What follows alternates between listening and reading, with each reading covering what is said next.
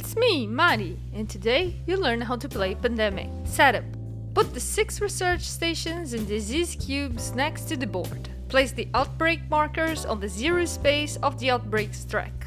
Place the 4 cure markers, vial side up, near the discovered cure indicators. Place the infection rate marker on the leftmost space of the infection rate track. Shuffle the infection cards and flip over 3 of them. Put 3 disease cubes of the matching color on each of these cities. Repeat the process with 3 more cards and put 2 disease cubes on each of them. Do it one more time, but this time put 1 disease cube on each of the cities. Place these 9 cards face up on the infection discard pile. The other cards form the infection deck. Give each player a reference card. Shuffle the roll cards and deal 1 for each player. Place the matching colored pawns for these roles in Atlanta, home of CDC, along with 1 research station. Remove from the game the remaining roll cards and pawns. Set aside the epidemic cards. Shuffle the remaining player cards and deal cards to the players to form their initial hands according to the number of players. Prepare the player deck by creating a number of piles of cards according to the desired difficulty of the game. Make 4 piles for an introductory game, 5 for a standard game, or 6 epidemic cards for a challenging game. Once difficulty is decided, shuffle 1 epidemic card to each pile. Stack them to form the player deck, and remove any unused epidemic cards from the game. Look at your hand. The player with the highest city population goes first. And now you're ready to learn how to play. Epidemic is played in turns, where each player can make actions and then play proceeds clockwise. A turn consists of 3 phases: do actions, draw cards, and infect cities. A player can do 4 actions from the list.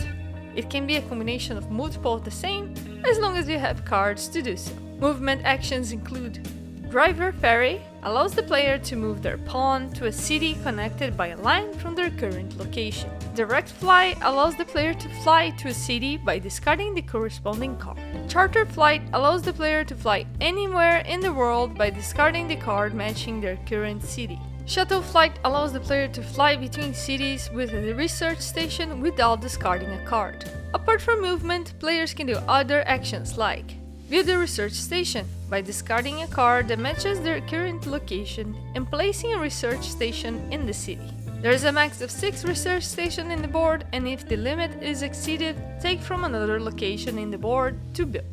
Treat a disease by removing a disease cube from the city you are in. If this disease color has been cured, remove all cubes of that color from the city you're in. If the last cube of a cured disease is removed from the board, this disease is eradicated. Flip its cure marker from its vial side to its empty side. No more cubes of this color can be placed on the board. Share knowledge can be done when 2 players are in the same location and need to agree to do this. The player can either give a city card that matches the current city, or take a city card from another player. If you have more than 7 cards, discard a card from your hand or play an event card. Event cards doesn't count as an action and can be played by any player at any time. Discover a cure can be done at any research station by discarding 5 city cards of the same color to cure the disease of that color. Once this action is done, move the disease cube marker to the cure indicator. Discovering cure is the main goal of the game, and once the players cure all 4 diseases, they win the game. After the action step, the player draws 2 cards from the player deck. Beware! If there are fewer than 2 cards left in the player deck, the game ends and players lose the game. As players draw cards, an epidemic card can show up. When that happens, increase the infection rate track by 1.